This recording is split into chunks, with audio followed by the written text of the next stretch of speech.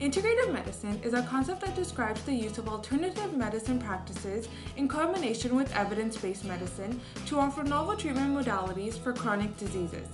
Alternative medicine consists of medical science outside the scope of Western medicine, including traditional Chinese medicine and Ayurveda.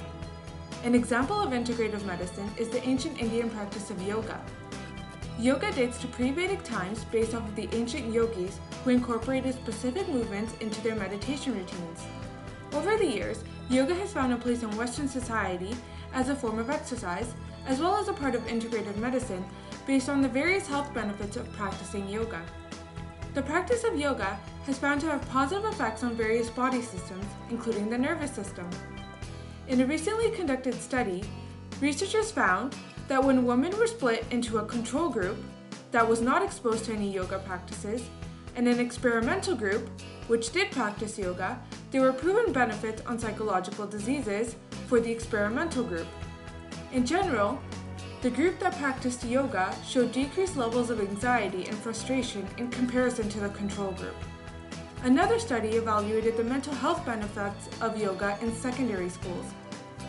Adolescents are constantly confronted with a variety of stressors that can negatively affect mental health and lead to behavioral problems. The practice of yoga includes exercises such as breathing techniques, deep relaxation practices, mindfulness, and meditation. Researchers discovered that students who practiced yoga were much better at controlling their anger, developing resilience to stress, and fighting off fatigue. All of these areas are linked to emotional intelligence, indicating that people who practice yoga develop greater emotional intelligence. The study also found that yoga practitioners had improved sleep efficiency. This research suggests that yoga may play a beneficial role for the promotion of the kinds of personal resources that are needed to effectively deal with mental health issues. Yoga is considered a preventative measure and effective means for helping students manage stress. In addition, a study conducted at Mahatma Gandhi Medical College Institute in India tested the cardiovascular effects of various yoga postures in 22 volunteers. Heart rate, systolic pressure, and diastolic pressure were measured before and following yoga activity. The results revealed significant differences in cardiovascular effects. The effect of relaxation was indicated by the decrease in systolic blood pressure as well as a slower heart rate. Yoga has also shown to decrease cholesterol and triglyceride levels and improve immune system function.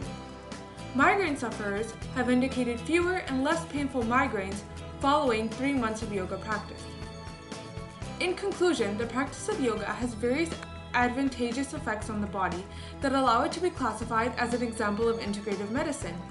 The benefits of yoga have been proven in different systems of the body separately, including the cardiovascular and nervous systems. All of the systems in the human body are connected and help maintain balance or homeostasis. Therefore, a positive effect on some systems of the body translates to the entire body, leading to a healthier, less stressful, and more relaxed lifestyle. Thanks for listening!